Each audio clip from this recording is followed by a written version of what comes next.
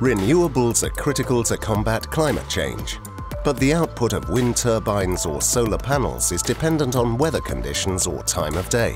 This means that without any large energy storage systems in place, there will be increasing fluctuations to the grid. Thermal power plants have the advantage that they are stable and independent of weather conditions, but not so quick to power up or shut down to balance out power fluctuations.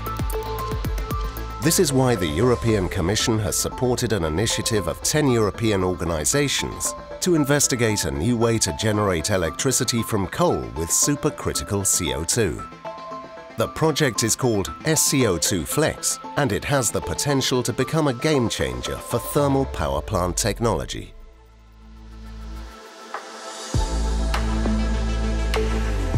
In a traditional power plant, water is pressurized and heated up in the boiler. The water changes its phase to steam. The steam propels the generator by expansion in the turbine, and then the low-pressure steam is cooled down again so that it turns back to a liquid. The phase change from liquid to gas requires energy, which reduces the efficiency of the entire cycle. But there is a way to avoid the evaporation of the working fluid in a power plant. Under atmospheric pressure, water is a solid ice block below 0 degrees, a liquid above 0 degrees, and a gas above 100 degrees Celsius. When water is put under pressure, the phase changes occur at different temperatures. When the temperature and pressure rise beyond the critical point, water will reach a hybrid liquid and gaseous state called supercritical liquid. This project uses CO2 as a working fluid, and for CO2 the critical point is much lower than of water, just above 33 degrees Celsius and above 73.8 bar. In this state, CO2 combines the high density of a liquid with the low viscosity of a gas. As a result, engineers are able to reduce the size of most plant components significantly. A turbine of a standard 25 megawatts power station has a diameter of approximately 1.5 meters. If supercritical working fluid is used instead of steam, the diameter will be reduced to around 40 centimeters.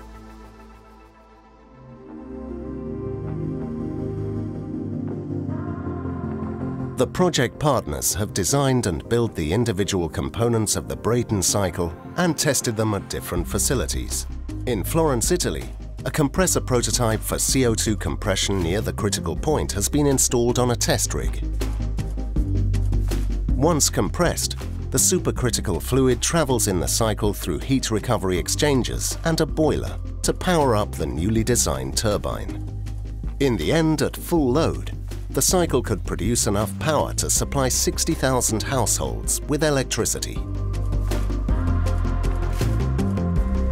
But the challenge of the engineers was not only to produce the maximum electricity, but to be flexible and adjust the system quickly without compromising its efficiency. The design of the supercritical CO2 Brayton cycle included a number of additional studies and prototypes, like the redesign of the boiler, which included 5 heat exchangers to meet the required outlet temperature of 620 degrees Celsius. In addition, new prototypes of the printed circuit heat exchanger for heat recovery were tested to evaluate their hydraulic and thermal performance.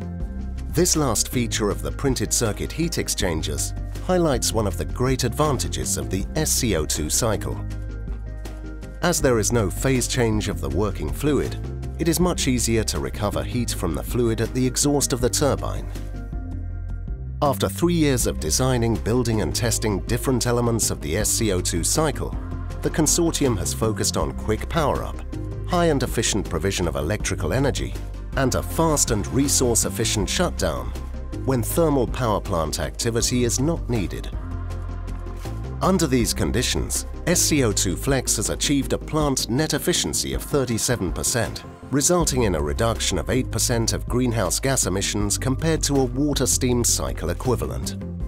Water consumption can be reduced by up to 100%, and the next step to bring this technology to the market is to build and test a medium-scale demonstrator in order to confirm the actual behavior of every component in the relevant environment.